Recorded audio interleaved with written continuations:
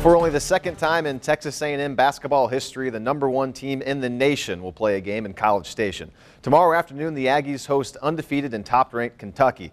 The Wildcats are coming off their closest game of the year, an 89-86 overtime win over Ole Miss back on Tuesday. Also on Tuesday, that awful game for the Aggies against Alabama. If they couldn't beat the Tide, how do they beat Kentucky? Well, obviously the Aggies are going to have to play their best game of the season, and even a performance like that doesn't necessarily guarantee a win. We'll find out how it all goes tomorrow, but until then, the Aggies are eager for the challenge.